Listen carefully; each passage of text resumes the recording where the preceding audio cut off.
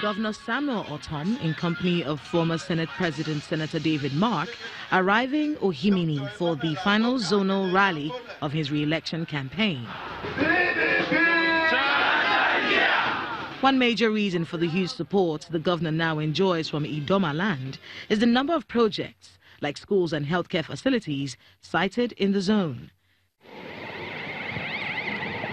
From the 54-kilometer Oshigbudu Obagaji road, which had been abandoned for several years, to the newly completed Aguila Skills Acquisition Center for Wealth Creation, leaders here believe his re-election bid is settled. Project that has something to do with that has direct bearing with the people, and it will make for the fortunes of PDP come 2019 elections. When the team hit Otukpo, youth in their numbers count the gains of the Ortom administration as he urges them to work for the election of Atiku Abubakar and all PDP candidates.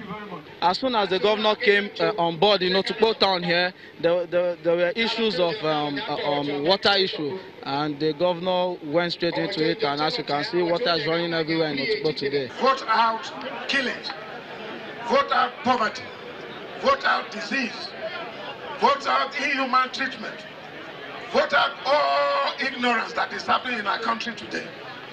Vote out the mercenary by voting Atiku Abubakar. The race to the Benue government house is becoming stiff as the threats posed by opposition candidates has challenged Governor Ortom to step up his engagement with the electorate.